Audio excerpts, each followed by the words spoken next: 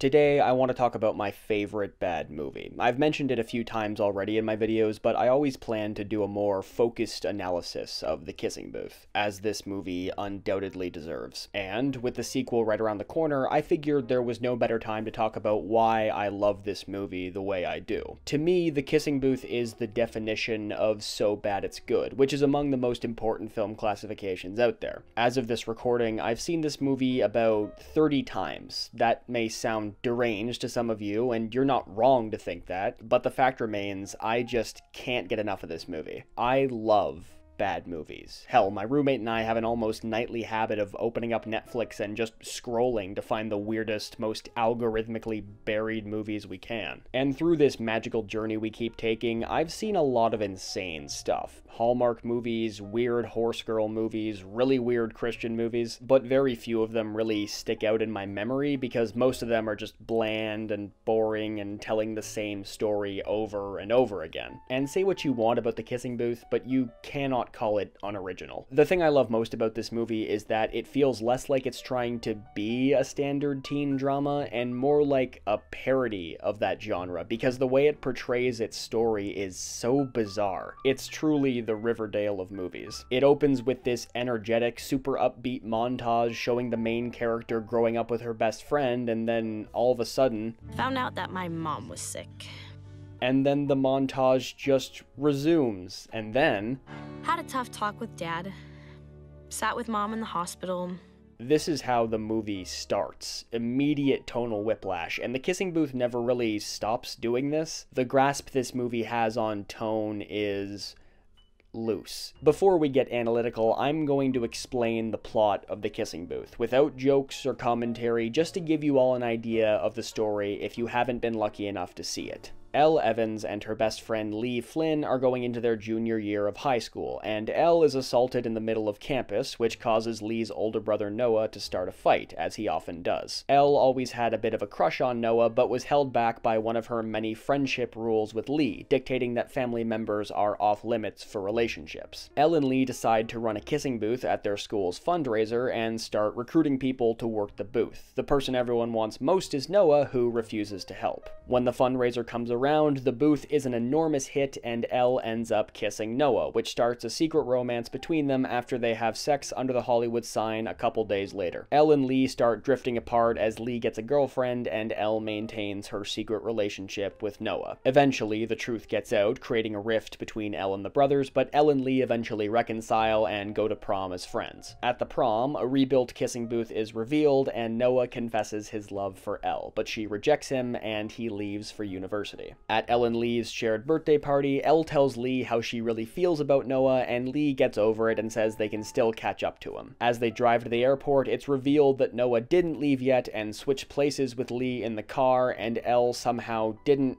recognize him. Sorry, I know I said no commentary. Elle and Noah spend the entire summer together, and then Noah leaves for university. The future between them is uncertain. Based on that summary, you might think The Kissing Booth is another Netflix original about a love triangle in high school, but it's so much more. An important detail about the creation of this movie is that it's based on a book, but not in the traditional sense. The Kissing Booth is now a published novel, but its original form was being self-published on Wattpad by the then 15-year-old author Beth Reekles. I've said this before, and I'll say it again.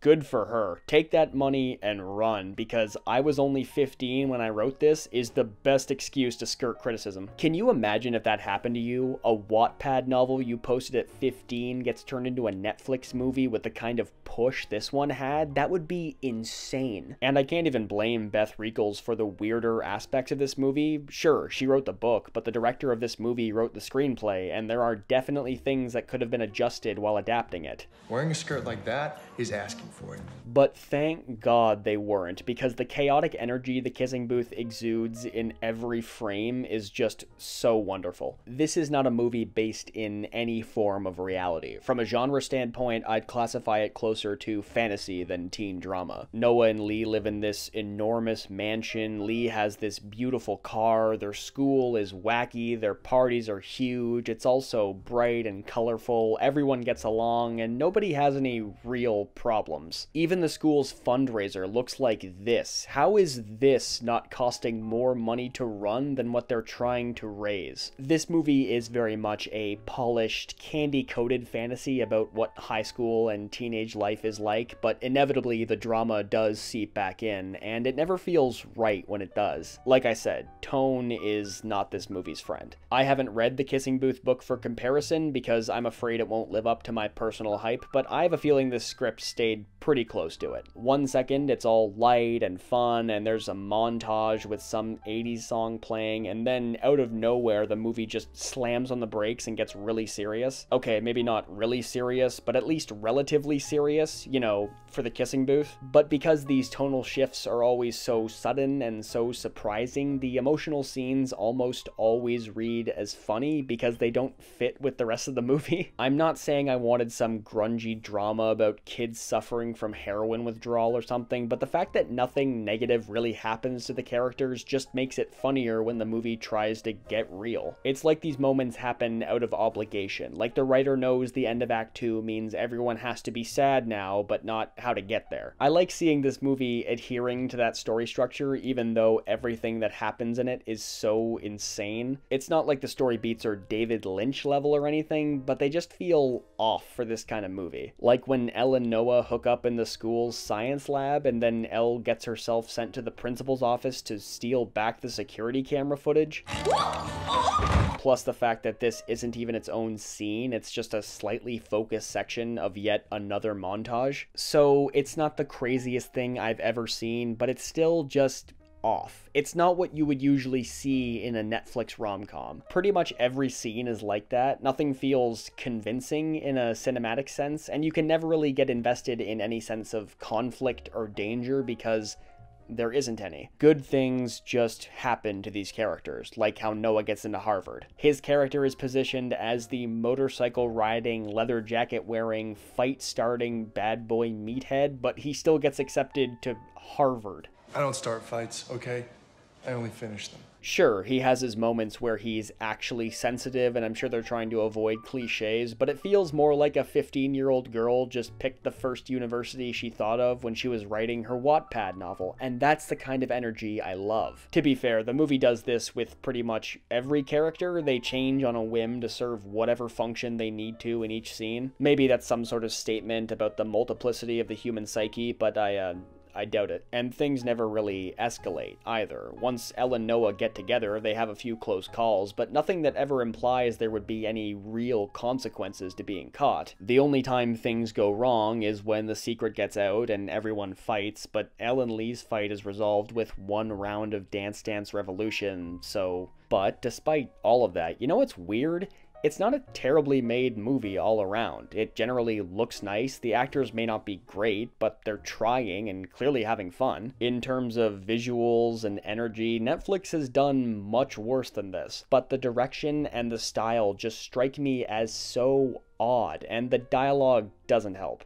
Just don't end up grinding coochies with my brother, or I'll literally never talk to you again. And I guess that's the key difference between what I would call a bad movie and a so bad it's good movie, because with every weird new wrinkle the Kissing Booth reveals, I find it more fascinating than annoying. The movie's world is populated with side characters that I am obsessed with, like the OMG Girls, a group of 3 popular girls named Olivia, Mia, and Gwyneth, because OMG. That's so stupid, but I love it. My favorite character in the whole movie is Yearbook Guy. I have a weird love for one-note characters like this who have an oddly specific bit that becomes funny almost by accident. His running joke isn't even that clever, or even a joke, really. He's the guy who takes pictures for the yearbook, and every time something wacky happens, he pulls out his phone and says, "Yearbook." Was it really that hard to find a prop DSLR? And then at the prom, all his photos are on display and Lee tells him they look good. So that's his arc? Why would they even display these at the prom?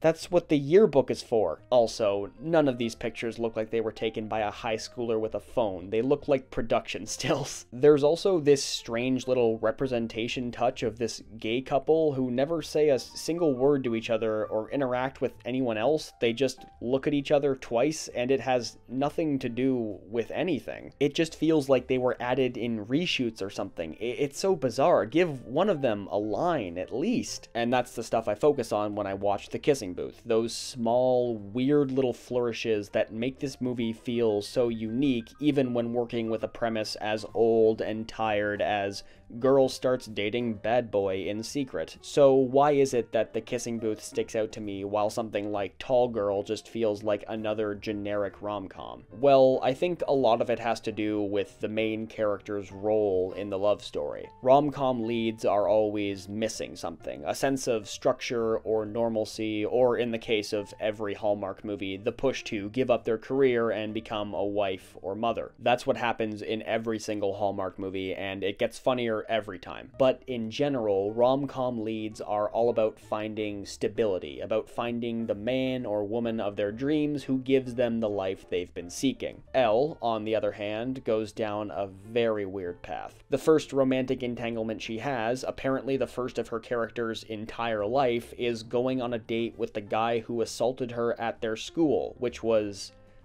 a unique narrative choice. Then it's revealed that Noah has been threatening all the guys at their school to not date Elle, even though he's not dating Elle or trying to, and he's generally very creepy and possessive. The days of you controlling my life are over! We'll see about that. And then Elle and Noah start dating, and I'm supposed to be rooting for this. It's not like Noah really does anything for her, or their relationship changes her at all. Well, actually, it's kinda hard to tell because their relationship mostly plays out in endless montages. And yeah, her friendship with Lee becomes strained, and they fight, but again, one round of Dance Dance Revolution and they're best friends again, so why should I care? What are Elle's characteristics? What does she like to do besides sit near pool and play soccer? I have no idea. The movie never even commits to the idea of a love triangle, because Lee gets a girlfriend pretty early on in the story, and their relationship is just perfect until the end. That character has a name, it's Rachel, but she might as well not. But despite that, Lee also acts kind of weird towards Elle. There's that same possessive energy. Since when do you have a lock on your phone? Ah, yes, a very normal thing to say to your best friend. When Elle and Noah's relationship is revealed, Lee gets really angry, and you think there's going to be this twist where it turns out that he loved Elle the whole time, because the movie kind of teased that early on, and instead he says this. You know, my whole life, Noah has gotten everything that he has ever wanted. The only thing that I had that he didn't was you. And now he has that too. So both of these guys are just entitled weirdos, and I think if most people heard a friend say that, they would probably think, oh wow, I've misjudged our friendship, I will now be moving on with my life. But no, everything gets resolved, and they're all friends and in love, and Elle never follows up on how Noah was being a weird, controlling freak most of the time. But to be fair, he's tall, so... You may also be wondering how much the titular kissing booth actually factors into this movie, and the answer is much more than it needs to. The first time I watched this movie, I thought the booth would appear in the climax, but it shows up about half an hour in and actually gets the plot moving, or at least what this movie calls a plot, and you figure, okay, that's why the movie's called that. I got it. But then the booth reappears at the prom and everyone applauds when they see it because I guess the booth had a profound effect on every single one of them. And then the very last line of the movie is this. Because all this happened just because of a kissing booth. And technically, yes, but Noah was still being weird and manipulative before the booth even came up. I feel like this all would have happened either way. Actually, now that I think about it, Noah refused to work the booth, but still showed up there just in time for Elle to be brought out. Even with the 15 or so things that happened to get them both there, that's still a pretty big coincidence. But maybe it wasn't a coincidence. Maybe the kissing booth just accelerated Noah's timeline. Maybe the booth was all part of his plan. Maybe he psychologically fed the idea of a kissing booth to Lee for months so that when the time came, they'd build one and he could finally enact his plan. Maybe he orchestrated all of this, the assault, the date going wrong, to push Elle away from the competition. And then there's the party he throws at his house where Elle drinks too much and passes out so he can take care of her. Awfully convenient. Did we ever see who poured all those drinks? The arguments, the fights, the revelations of deeper emotion. Noah did all of this to craft an image of himself in Elle's mind as angry and flawed, but still sensitive and loving, all to make Elle fall in love with him, because look how enormous he is in comparison to her. He towers over her. He could break her neck as easily as opening a banana. He could snap any time. He's terrifying. The only way to truly seduce her was to use her own creation against her, making her believe it all happened by chance. The kissing booth is a pillar of emotional corruption, a symbol of intimacy turned into currency, much like how romantic comedies package the emotions we long to feel into digestible portions of catharsis so we too believe that one day someone will love us. The kissing booth isn't a movie. It's a reflection of humanity's darkest impulses. Our society is the booth. Or maybe it's just badly written, it could be that. In a way, though, I kind of admire that this movie, for all of its wackiness, avoids most tropes and cliches of teen rom-coms. I mean, some cliches are definitely there. Elle has a dead mom, Noah's the bad boy, you've got your usual high school character archetypes, but then they'll throw in a weird curveball like this girl. I'm British, you wanker. Oh my god, I just remembered. I also went to high school with one British person. James, are you watching this? Are you still out there? Are you dead? And stuff like that is what keeps me loving this movie. The very original weirdness. The kissing booth is put together in such a distinctly weird way. There are so many montages, way too many montages for one movie. And maybe the strangest part of all, the end credits contain not only bloopers, but also just deleted scenes. Now you can take Mr. Stinkslot to baseball practice. Stink that bad.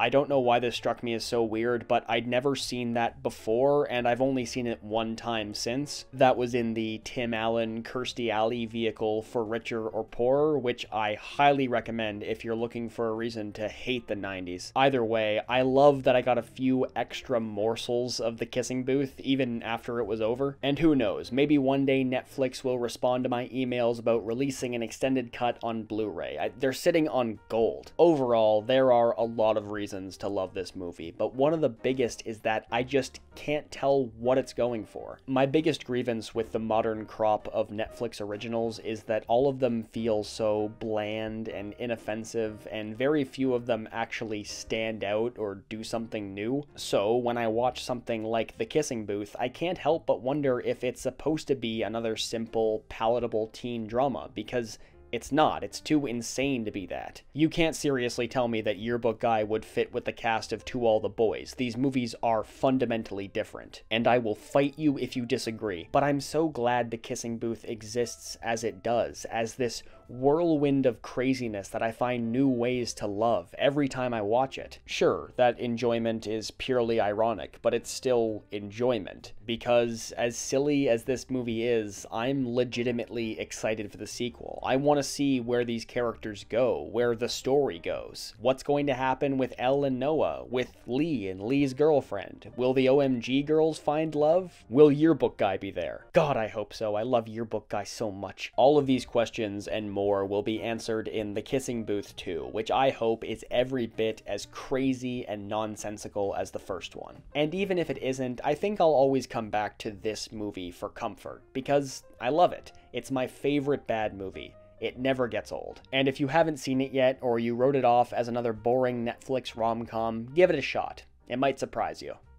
So guys, those are my thoughts on The Kissing Booth, aka the most important movie ever made, and I will be covering the sequel as soon as possible. Thanks very much for watching this video. Hopefully you enjoyed. If you did, feel free to leave a like and subscribe for more. I'll see you next time.